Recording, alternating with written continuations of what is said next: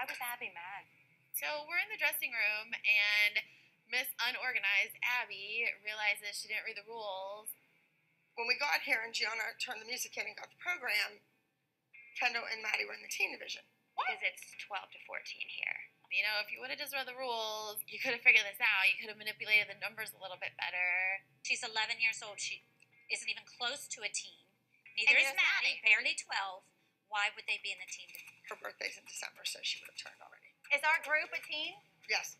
You want the girls to walk into Los Angeles victorious with their heads held high. You want them to walk in as champions. And the likelihood of the girls winning in the teen division, because at the bottom of the age group, is pretty unlikely. A child never has to dance older than they are. We know the odds are against us, and the fact is, the girls are probably not going to win the group dance this week, being in the teen division. Abby, if you replace one of your older dancers with JoJo, they'll drop it down to junior. Well, if you replace JoJo with one of your teens, the group will be a junior.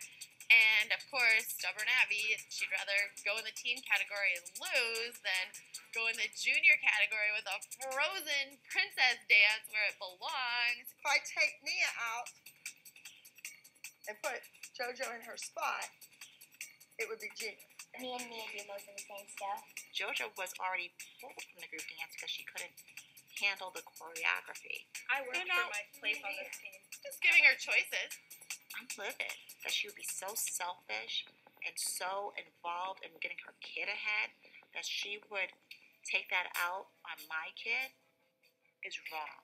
Our second overall goes to act number 72, Frozen Together. Tried to help you there, Abby, but you didn't listen.